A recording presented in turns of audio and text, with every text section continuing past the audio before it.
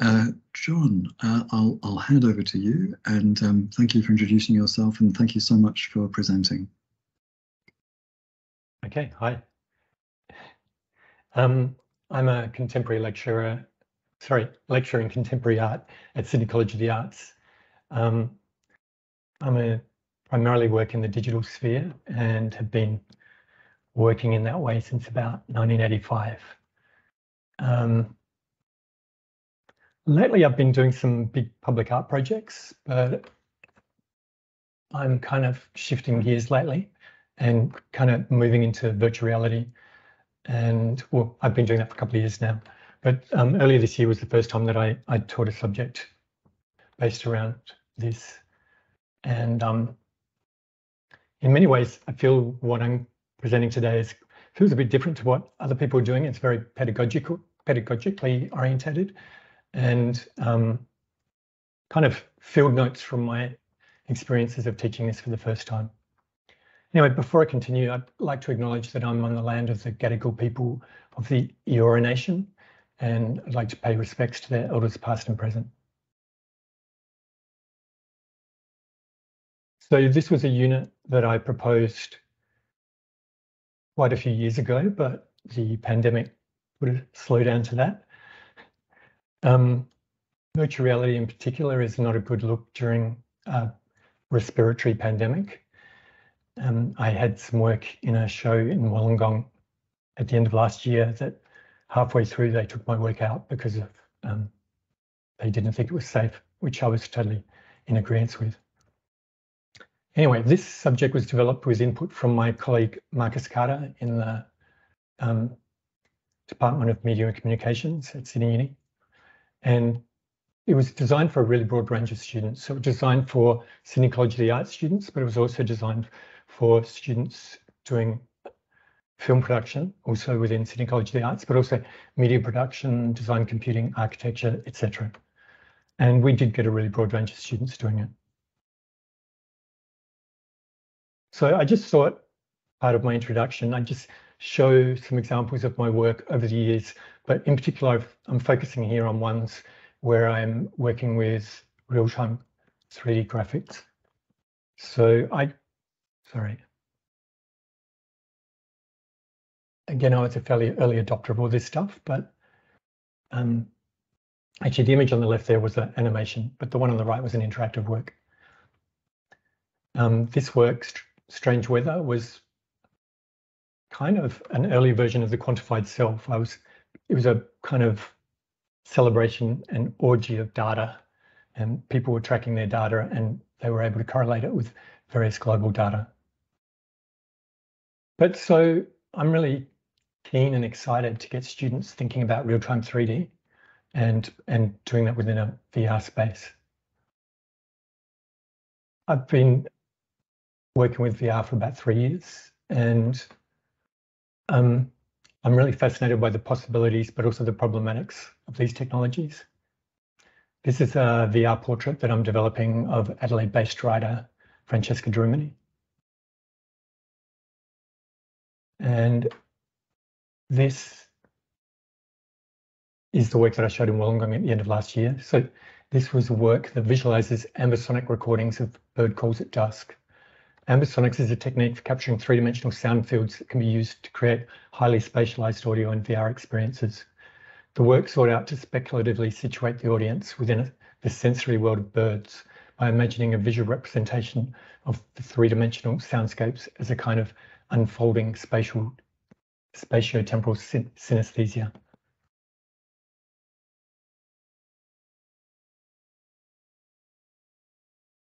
So I'm actually incorporating a little bit of media studies into this lecture, and because many of the issues that I had teaching and many of the things I kind of want to discuss relate to media studies. So I just thought I would introduce you to, and maybe some of you have heard of this, the circuit of culture. The circuit of culture is a framework in which a cultural object, the archetypal example being the Sony Walkman, is viewed from 5 interlinked positions: production, consumption, regulation, representation, and identity. So This terminology is a little different, I think, to what a visual art context would expect, but representation here is really talking about the content, the products, the things that are being made and how they're representing. But today I really am going to be focusing on tools of production and means of consumption.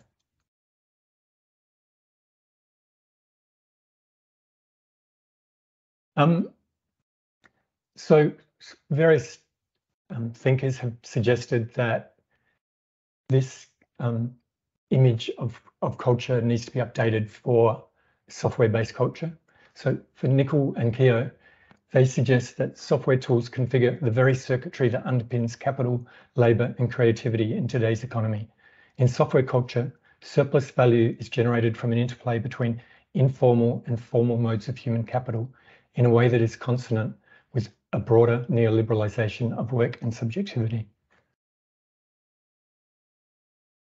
So while the canonical example that was used in that previous diagram was the Sony Walkman, perhaps the Sony PlayStation is a more insightful case study for contemporary software culture, as it is a media ecology where the tools of production, distribution and consumption are all tightly controlled by Sony.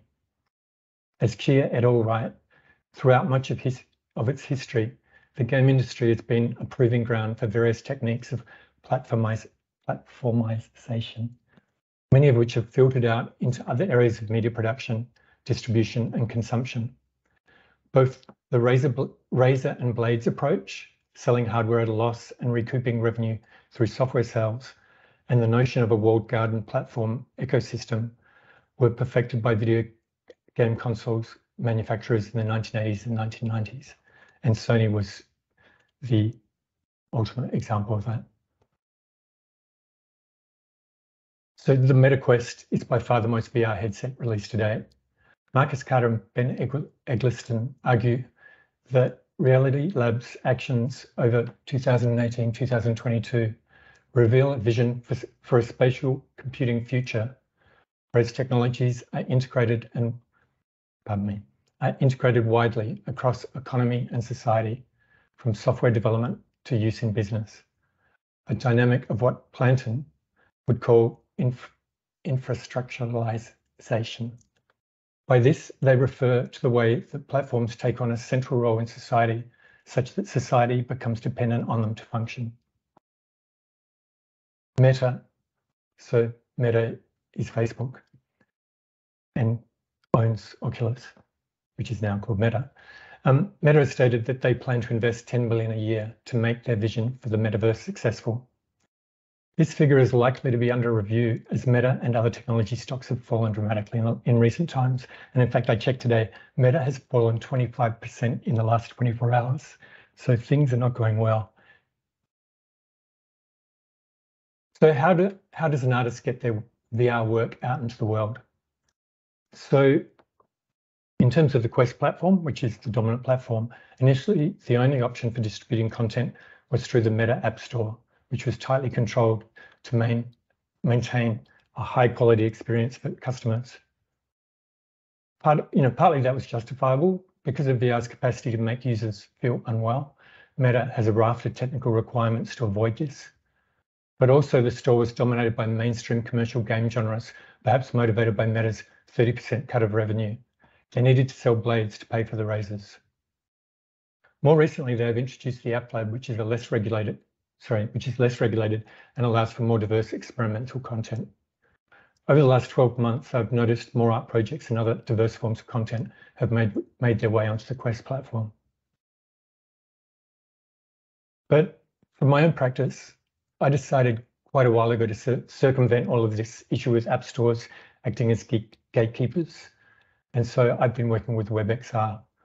So WebXR is a fairly recent standard, which allows you to develop VR and AR experiences that run on the web. As long as a VR hardware has a WebXR capable web browser, you're able to run the content. So for the class, we offered students two main focuses. One of them was shooting 360 and 180 video and editing that together in Adobe Premiere. So a fairly traditional workflow that's very familiar to our filmmaking and media students. But for the real-time VR, we decided to use web-based tools. And this paper is really focused around that. Students were introduced to both these approaches and could choose where to focus their energies. So the class structure was 3 hours a week. There were 2 main assessments plus a research blog. For project 1, we introduced students to Guy Debord's concept of psychogeography and the idea of capturing the essence of a space. This seemed to resonate with the students, and many of them built on this for the self-directed project. So I've got some images. I have some video later on, but it's actually quite difficult to capture video of VR works. So this is a local student who was working actually in the SCA, Old Teachers College.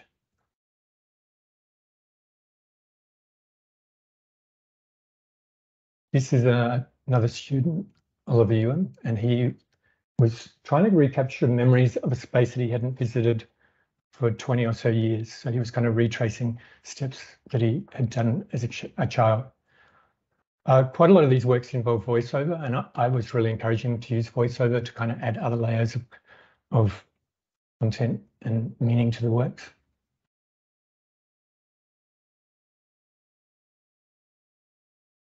So I'm going to be getting a little bit technical at times, but bear with me. So when people are talking about technology in a platform sense, often they talk about layers. It's kind of a geological metaphor. And so in this particular, the technologies start at the bottom. WebXR is kind of the lowest level, and then they layered on top of that. So the tools at the top are built on the other libraries. So for my own work, I've been working with 3.js, which is fairly nerdy kind of environment where you're basically programming. A-Frame is a kind of easier tag-based version of that, but we primarily focused on Mozilla Hubs and Spoke, which is an application primarily used for social. It's a social software, but it allows you to customize it. So we were using the customization features to build. Mozilla Hubs is an open source 3D web-based social space that can be viewed using a mobile or desktop browser or in VR goggles. This meant that students were able to view their work as they developed it, regardless of whether they had access to a VR headset. So we were running 2 classes. One class was remote and one class was in person. The vast majority of the remote students were in China. And at the time when this was happening, many of those students were in lockdown and fairly intense lockdowns. So on the right hand is one of the students' works that I'll show you later on. Mozilla Spoke is an open source web-based tool for assembling 3D content, images and audio into a hub scene. So this is a really easy to use tool, and students were able to use this to generate content pretty quickly. It's a great tool. If students want to go further and do more advanced stuff, they can, but they can get something together fairly quickly. So other stuff that we were using, and again, I'm focusing here on the real-time VR, low-end 3D scanning. So in the last couple of years, quite a lot of apps have come out for phones.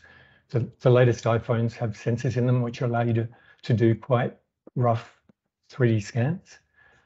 And I encourage students to use phone-based 3D scanning rather than spending a lot of time modeling in 3D software. Some other students used photogrammetry software called Meshroom, also open source, to create 3D models as well. Then the other tool that we used a lot was Blender. So Blender is a free and open source 3D modeling and animation software. Blender is a complex and intimidating software tool. We deliberately focused on just a small part of its functionality, using it to clean up and optimize the 3D models that the students scanned. And that's why we kind of really focused on the scanning. But again, some students did do modeling and more assembled more advanced content within Blender. I don't think I'll even talk about this. This is a tool that allows you students to go even further and customize stuff in Blender. So I just wanted to reflect a little bit on the tools that we were doing before I'll show you some examples. And quite a lot of what I'm going to be talking about here comes out of game studies and scholars who are writing about games. And I did quite a lot of research in the last few weeks trying to find that I couldn't find anyone who was writing about teaching VR in a visual arts context. And in fact, I didn't find much about teaching VR at all. Most stuff that I found was about using VR for education, but not about education or VR production.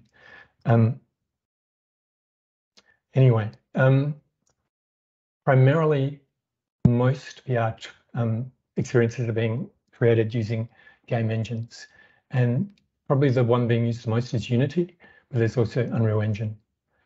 And I kind of just want to talk a little bit about industry standard tools versus more accessible tools. So if I'd used a tool like Unity for this subject, then the teaching of that tool would have dominated the curriculum and not allowed time for students to develop their work conceptually. So it was a really very definite decision of mine. But there were a couple of students in the class who were familiar with Unity and other tools like that. And I could tell to start with that they were a little bit disparaging about working with these easy to use tools. But they actually kind of came around, and I was able to articulate to them why we were working with what we were working the way that we were. Just as a bit of a critique of Unity, so there's been a couple of scholars who have analysed how Unity really affords particular types of games and workflows. So it pushes makers towards making more mainstream games, shooting games, but also other sorts of games that are very goal orientated, and there's a whole lot of architecture there that does that. There are also workflows that are particularly designed for teams that include a programmer, and yeah, that's all really. Brendan Keogh, who's an Australian game scholar,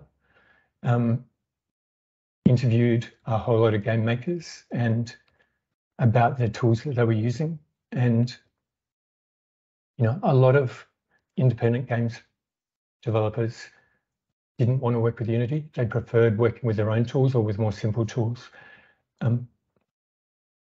One of them said that they found a sense of empowerment through the explicit limitation of tools rather than a promise of endless freedom. And I think, teaching in a visual art context, I think we all appreciate the freedom that constraints give students.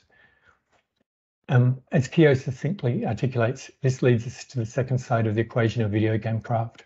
Video game makers do not just work within the realm of what's possible with a tool or what they're able to do with that tool, but also what is expected for them to do with that tool. So some other scholars, including Ben Nickel, have written about Unity and compared it with tools like Twine. So Twine is a web-based tool for creating interactive fiction that has been used by minorities, in particular LGBTQIA communities, to make games. And often these are, relatively simple games, but with really interesting content. Nichols has described Twine, drawing from Deleuze, as being a minor platform, that as opposed to Unity being more of a major platform.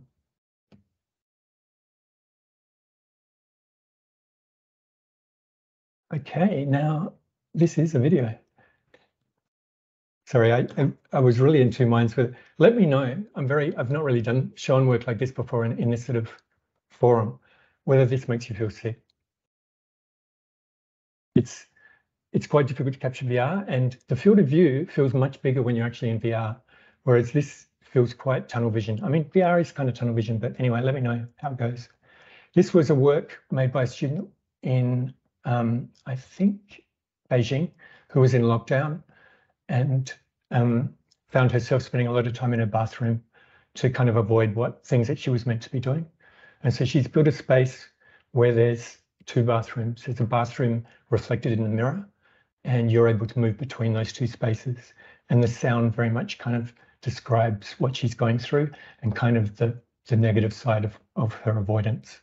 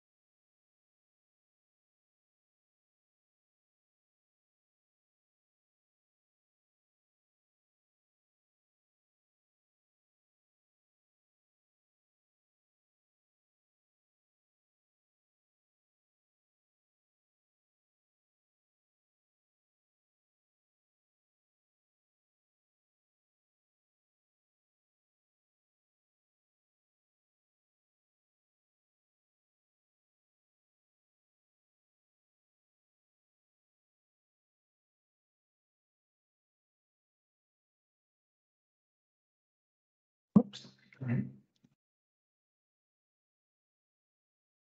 This was a Sydney-based student, and a little bit similar, but in the sense that there's kind of this real sense of containment.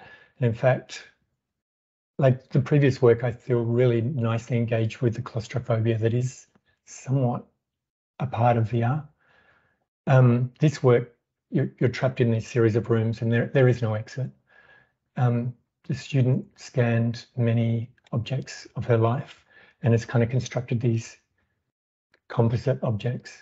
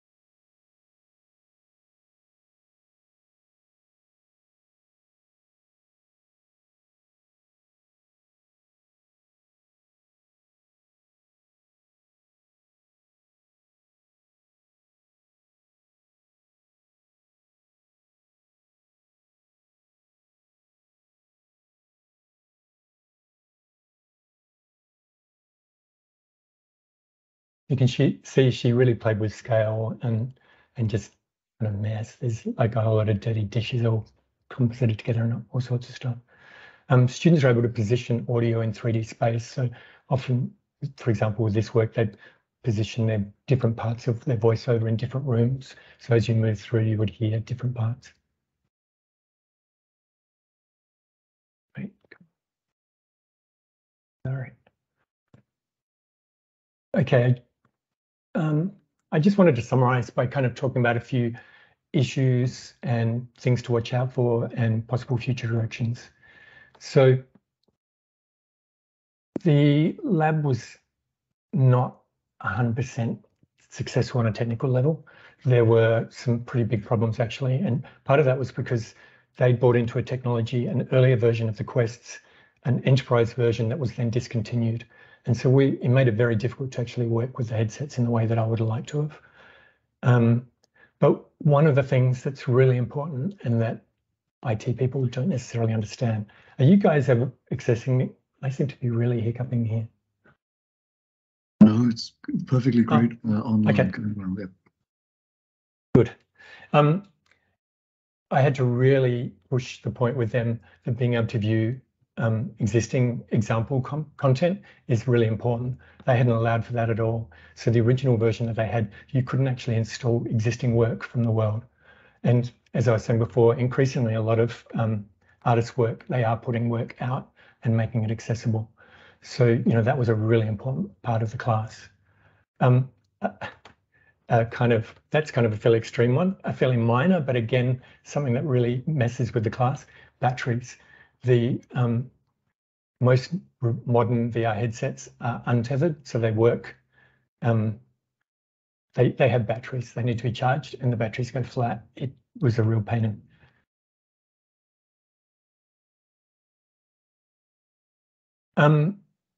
Yeah, when I turn this into a paper, I will include a whole lot of examples of exemplars, because I think that's really useful, and I've been kind of doing research around that for a few years now. Just sort of moving forward, I just wanted to talk about, so WebXR I think is really exciting because it has the promise of the web in what is otherwise a fairly gated world.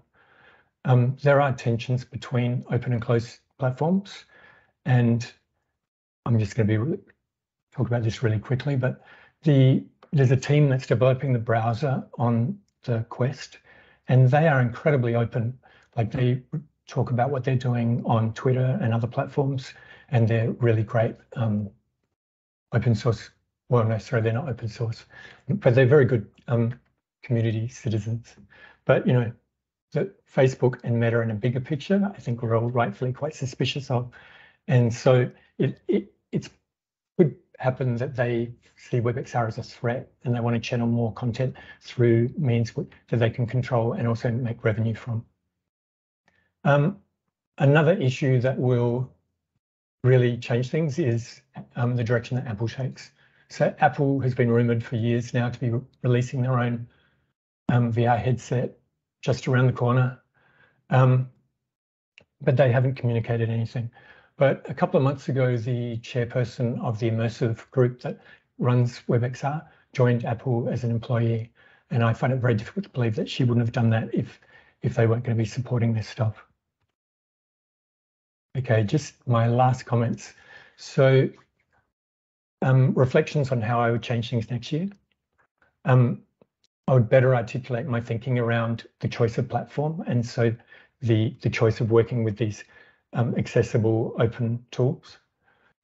We didn't really take advantage of the social aspects of hubs. Like, we were really just using hubs as a way to create content, but we did do a little bit of that. And when I was marking with Sarah Cashman, who I was teaching this, often we would go in there from our respective houses and look at the works that way, which is actually really cool. Shared cohort. So we had students who were at a master's level who were doing film production, and we had undergraduate visual arts students, as well as a smattering of other students.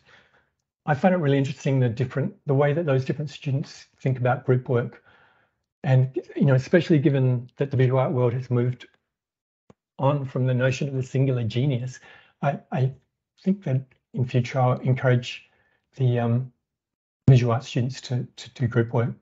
It's a lot to take on this project, and I think that could really help them. The last thing, and this kind of relates to the theme of this conference about public learning, is that at the moment my content is on Canvas, which is effectively on a walled garden that only students can access. And so I want to start putting not all of the content, but, you know, more of the technical content in a way that's accessible to other artists and other students who might want to learn. Okay, I'll wrap up there.